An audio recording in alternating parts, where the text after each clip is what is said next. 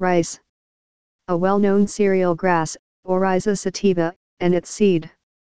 This plant is extensively cultivated in warm climates, and the grain forms a large portion of the food of the inhabitants. In America, it grows chiefly on low, moist land, which can be overflowed.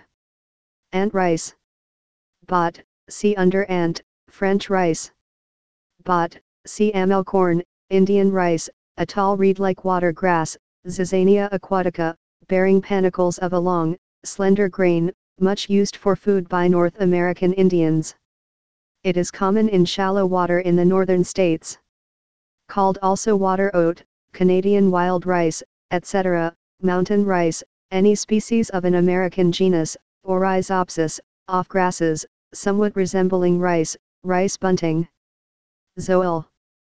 Same as rice bird, rice hen, zoel, the Florida gallinule, rice mouse, zoel, a large dark-colored field mouse, Calomis palustris, of the southern United States, rice paper, a kind of thin, delicate paper, brought from China, used for painting upon, and for the manufacture of fancy articles. It is made by cutting the pith of a large herb, Fatsia papyrifera, related to the ginseng, into one roll or sheet, which is flattened out under pressure.